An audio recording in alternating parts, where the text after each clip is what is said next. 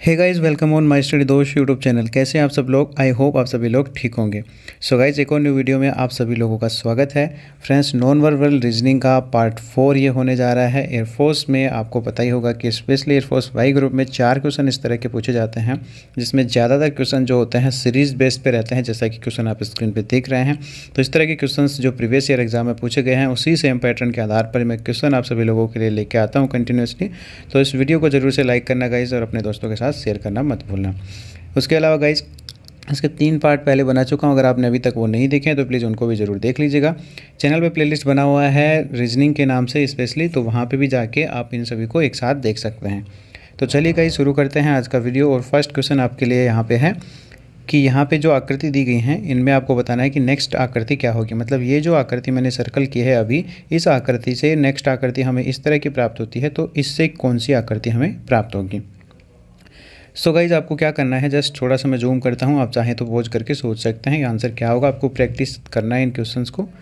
तो इसमें जब आप देखेंगे कि आपने देखा कि ये ट्राइंगल है, इसमें जस्ट ये 180 डिग्री पे रोटेट हो गया, और ये जो साइज़ जहाँ पे बना हुआ था ये इस साइड में आ गया, मतलब लेफ़्ट टू राइट आ गया। ठीक है, सेम वही चीज़ यहाँ पे करना है कि जैसे ये ट्राइंगल जो बने हुए हैं यहाँ पे, तो इनको भी हमें रोटेट करवाना है। तो ये ट्राइंगल जो है इस तरह से बन जाएंगे, ठीक है ना। तो इस तरह से ये ट्राइंगल जिसमें बने हुए होंगे, इसका आंसर वही हो जाएगा। अब देखिए, नीचे की तरफ ये जस्ट ऊपर की तरफ थे, और इसमें जो है ये नीचे की तरफ बनेंगे। तो ये आप देख सकते हैं कि आकृति 2 में इस तरह से बना हुआ है, तो यही इसका आंसर होगा। अब सर्कल को तो देखिए आप कैसे भी रोटेट कीजिए तो हमेशा गोल ही रहेगा। उसके बाद में ये ध्यान रखना है कि आकृति 2, और ये ऑप्शन नंबर ए में दिया गया है, तो ये ध्यान रखना, इसका आंसर ए ऑप्शन होगा।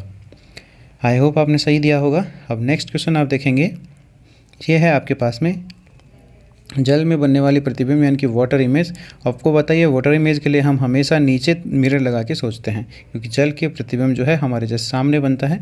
तो इस तरह से आपको सोचना है। तो ये देखिए, आपके पास में चारों आकृतियाँ दिख रही हैं, इसकी आपको मिरर इमेज बनाना है।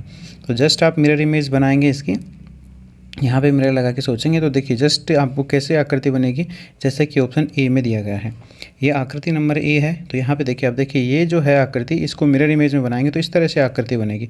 तो अब आपने देखा कि ये नीचे की तरफ है, और इसके बाद में ये जो आकृति बनेगी, तो ये सबसे पहले तो ये सर्कल है जैसे ऊपर की तरफ, तो ये ऊपर की बन जाएगा। उसके बाद में ये जो आकृति आएगी ये नीचे की तरफ बनेगी। तो यहाँ पे देखेंगे आप कि ये आकृति बनी हुई है बी ऑप्शन में, सॉरी बी आकृति में बनी हुई है ये, तो इसका ये आंसर होगा। अब बी इसमें बनी हुई है, तो यहाँ पे आप देखेंगे बी ऑप्शन डी में दिया गया है, तो इसका डी ऑप्शन करेक्ट हो जाएगा। ठीक है, तो थोड़ा सा इसको ध्यान रखिएगा। ये जो आकृति है जस्ट इसकी इस तरह से नहीं बनेगी, ये सेम, ये जस्ट अपोजिट इस तरह से बनेगी। बाकी तो इन दोनों में देखिए सेम है, और इनमें तो देखिए अपोजिट क्या है कि पहले ऊपर की तरफ ट्रायंगल बना दिया है, तो जो ट्रायंगल इसमें जस्ट नीचे की तरफ बनेगा इसमें। तो ये दोनों नहीं हो सकते, इनमें से हो सकता था। तो ये ट्रायंगल सीधा बना रखा है, इसमें उल्टा, तो ट्रायंगल उल्टा जो है ये बी आकृति में बनेगा, और इसका आंसर जो है बी आकृति का डी ऑप्शन में है। तो डी ऑप्शन आपको टिक करना होगा सही आंसर के लिए। ओके गाइस, अब नेक्स्ट क्वेश्चन देखिए। नेक्स्ट आपके पास में है, यहाँ पे मिरर इमेज लगा है, मतलब आपको मिरर इमेज पूछा है, देख सकते हैं आप क्वेश्चन को आराम से। और ये 4 ऑप्शन आपके पास, तो यहाँ पे मिरर इमेज बनाएंगे तो इस तरह से आपने सोचना है। कैसे? सबसे पहले ये आकृति इस तरह से बनी हुई है, तो इसको आप इस तरह से सोचेंगे। ठीक, ये आकृति मतलब आप देखेंगे कि एक तो इसमें बनी हुई है, इसमें भी बनी हुई है, इसमें भी ये लाइन बनी हुई है, इनमें नहीं बनी हुई है, तो ये तो पहले ही एलिमिनेट कर देना है। ओके, अब ये ट्राइंगल जो है इस तरह से बना हुआ है, तो ये जो ट्राइंगल है आपको किस तरह से मिलेगा, यहाँ पे इस तरह से मिलेगा। उसके अलावा ये जो आकृति इस तरह से यहाँ पे बनी हुई है, ये आपको इस तरह से मिलेगी। तो ये आकृति आप देखिए कि कहाँ बनी हुई है, तो आप यहाँ पे देखेंगे कि ये इस आकृति में बनी हुई है, आकृति डी ऑप्शन में। ठीक है ना, आकृति नंबर डी है ये, और डी जो है इसमें बी में दिया गया है, तो बी ऑप्शन करेक्ट होगा। ठीक है, आप यहाँ पे एक साथ क्वेश्चन को देखिए और आराम से क्वेश्चन करने की कोशिश कीजिए। देखिए नेक्स्ट आपके पास में है क्वेश्चन नंबर 34।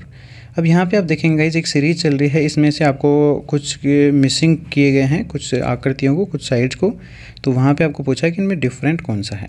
तो आप सभी इनको गौर से देखिएगा, उसके बाद पता करने की कोशिश कीजिए इनमें डिफरेंट कौन सा है। सो गाइस, यहाँ पे आप सभी देखेंगे कि इसमें हम इसको मिला दें, और इसको मिला दें तो यहाँ पे एक पूरी शेप बन जाएगी। इसमें आप इसको मिला दीजिए, इसमें आप इसको मिला दीजिए, उसमें आप इसको और इसको मिला दीजिए। उसके बाद में आप देखेंगे कि इसमें आप इस आकृति को मिला दें तो ये पूरी शेप बन जाएगी।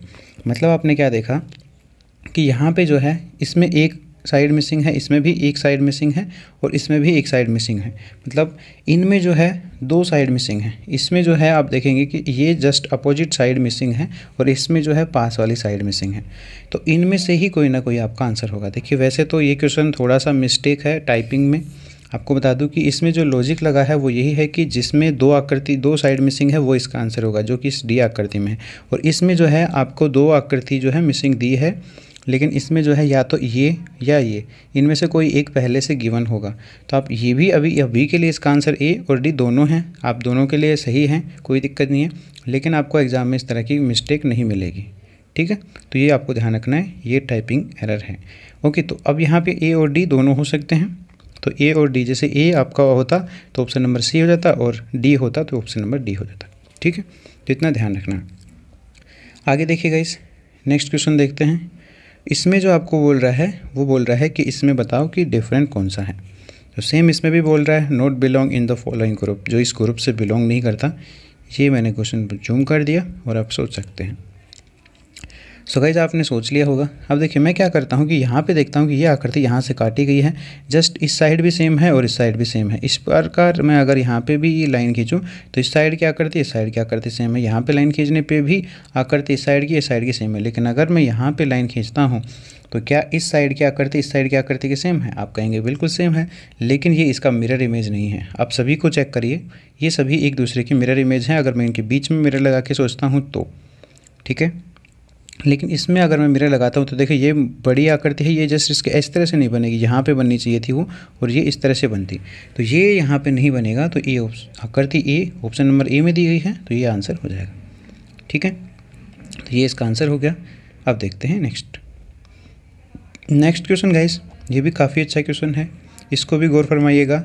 इसमें सेम क्या किया गया है कि एक सीरीज चल रही है, इसमें एक मिसिंग दे दिया है, इसको बताना है। तो सीरीज वाले क्वेश्चन बहुत ज़्यादा आते हैं, इस तरह के क्वेश्चन प्रैक्टिस करने हैं आपको। तो देखो जूम करता हूँ मैं आपके लिए। अब गाइज यहाँ पे आप देखेंगे कि इसमें आपने देखा कि ये सभी जो है एक एक साइड बनी हुई है दो पॉइंटों के बीच में। यहाँ पे आपने देखा कि एक साइड जो है फर्स्ट आकृति में मिसिंग है एक पॉइंट, और इसमें पूरा जो है आपके पास स्क्वायर बन जाता। अगर इसमें देखेंगे आप, यहाँ की ये साइड मिसिंग हो गई, उसके बाद आपने देखा कि ये साइड अगली आकृति में एक एक साइड मिसिंग होती जा रही है, मतलब अब ये आकृति मिसिंग होगी। तो यहाँ पर जो आकृति बनेगी वो इस तरह से बनेगी। उसके बाद अब यहाँ की आधी आकृति यहाँ से मिसिंग हो जाएगी, तो नेक्स्ट आप चेक कर सकते हैं कन्फर्म के लिए, ये मिसिंग होगी तो ये पूरी इस तरह से चली जाएगी। अब इस तरह से आप देखेंगे कि ये बी ऑप्शन में दिया गया है, यही इसका आंसर होगा। ओके, इसके लिए कोई अलग से कोडिंग नहीं की गई है, बस ये यहाँ पे आकृति नहीं काउंट किया जैसे 1 2 3 ऐसा कुछ, बस इसके लिए बी आंसर हो जाएगा, ठीक है। तो गाइज आई होप इसको भी आपसे आंसर बन गया होगा। गाइज इस तरह के क्वेश्चन आपको डेफिनेटली बहुत ज़्यादा प्रैक्टिस करने चाहिए। मैक्सिमम क्वेश्चन 4 में से 3 आपको इस तरह के देखने को मिलेंगे। बाकी एक क्वेश्चन हो सकता है किसी और पैटर्न पे हो जाए, कई शिफ्ट में तो ऐसा भी देखने को मिला है। चारों की चारों सीरीज से होते हैं। अब देखो अब क्या बोल रहा है कि यहाँ पे वाटर इमेज, सॉरी तो मैंने यहाँ पे मिरर बनाया तो आपने गलत कन्फ्यूजन में नहीं होना है, वाटर इमेज बोला है। तो वाटर इमेज हमेशा ध्यान रखना नीचे की तरफ बनेगा यहाँ पे। तो इसके लिए आप वाटर इमेज बना के सोचेंगे, तो वीडियो पॉज करके आप सोच लेना, मैं आंसर बता देता हूँ। तो गाइज इसका जो है यहाँ पे भी देखिए ये और ये दोनों इसके वाटर इमेज हैं। तो बी और डी जो आकृति हैं, ये बी आपको दिया गया है ए में और डी आपको सी में दिया गया है, तो ये दोनों हो सकते हैं। देखिए यहाँ पे मैंने बहुत कोशिश की इनमें दोनों में डिफरेंस चेक करने की, लेकिन ये जो लाइन है जैसे इसमें भी इस तरह से हैं, इसमें भी इस तरह से हैं, इसमें नीचे की तरफ से हैं, इसमें भी इस तरह से हैं, इसमें भी इस तरह से हैं, इसमें भी इस तरह से, तो कोई ना कोई क्लू आपको ज़रूर देगा। तो ये आपको ध्यान रख लेना, इनमें आपको वाटर इमेज इसका इस तरह से बनेगा, ठीक है। तो ये आपका आंसर हो गया। आप चेक करते हैं हम नेक्स्ट क्वेश्चन आपके लिए है। ये काफ़ी अच्छा क्वेश्चन है, इसके बारे में थोड़ा सा दिमाग लगाना पड़ेगा आपको। इसमें भी देखिए मिसिंग आकृति है यहाँ पे। अब ये मिसिंग आकृति बताना है कि यहाँ पे कैसे बनेगी, और मैं कोशिश करता हूँ कि 4 ऑप्शन आपके सामने होता है। वीडियो को यहाँ पे पॉज करके सोच सकते हैं, इसमें मैं आंसर बता देता हूँ। तो गाइज़ यहाँ पर जो आंसर हो जाएगा ये सी ऑप्शन हो जाएगा। कैसे? यहाँ पे सभी में देखोगे तो ये देखिए, मैं थोड़ा सा जूम करके बताने की कोशिश करता हूँ कि ये जो आकृति है ये इस तरह की बनी हुई है, ऊपर की तरफ आ रही है, लेकिन यहाँ पे आप देखेंगे ये आकृति नीचे है, क्योंकि सभी के ऊपर से ये 2 लाइनें गुजर रही हैं, देखेंगे आप। तो तो यहाँ पे आपने चेक किया कि ये इसमें तो देखिए इसने पूरा गायब कर दिया, ये भी हो सकता था, लेकिन इसमें यहाँ पे ये लाइन ऐसे इसने मैच नहीं करवाई।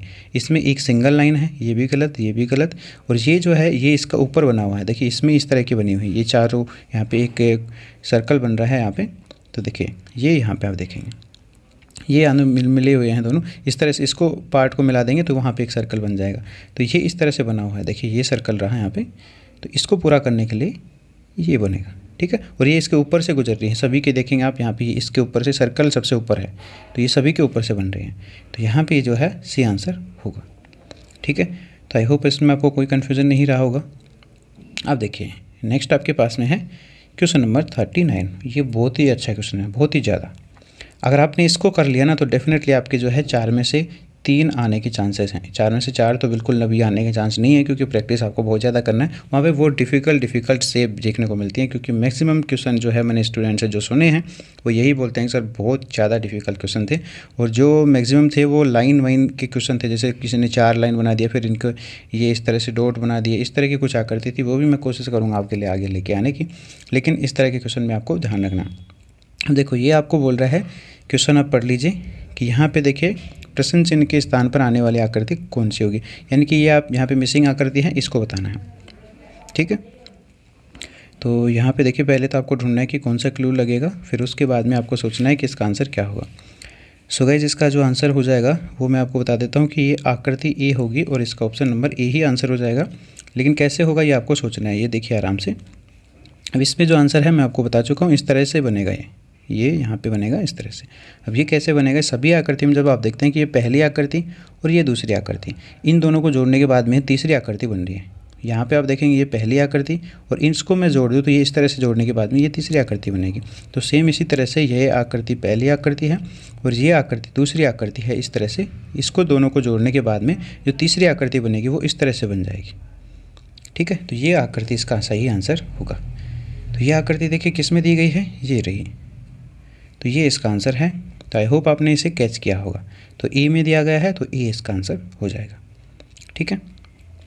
आगे बढ़ते हैं और देखते हैं आज के लिए नेक्स्ट और लास्ट क्वेश्चन। तो यहाँ पे आपने देखा इसमें भी आपको बताना है कि नेक्स्ट कौन सी आकृति होगी। तो मैं ज़्यादातर क्वेश्चन आपको इसी टाइप के लाने की कोशिश कर रहा हूँ, तो आप यहाँ पे ध्यान रखिएगा, इस तरह के क्वेश्चन पूछे जाते हैं। तो ये नेक्स्ट आपको कौन सी आएगी, इसको आप आराम से वीडियो पॉज करके सोचिएगा। देखिए प्रैक्टिस सेट है तो आपको प्रैक्टिस ज़रूर करना है, खुद से प्रैक्टिस करना है पहले, ओके। सभी मैं बात करता हूँ कि किस तरह से पैटर्न फॉलो हो रहा है। ये आपने देखा ये आकृति इस तरह से बनी हुई है और ये दो आकृतियाँ हैं, इन दोनों में जो दोनों शेडेड हैं, एक को जो है इसने ब्लैंक कर दिया नेक्स्ट में जब भी गया। यहाँ पे इसने क्या किया कि इस तरह से 90 डिग्री तक रोटेट कर लिया इसने। तो ये आकृति यहाँ से यहाँ शिफ्ट हो गई, तो मतलब ये इस तरह से बन गया और ये आकृति यहाँ से रोटेट हो गई इस तरह से, और इसने एक आकृति को क्या कर दिया, ब्लैंक कर दिया।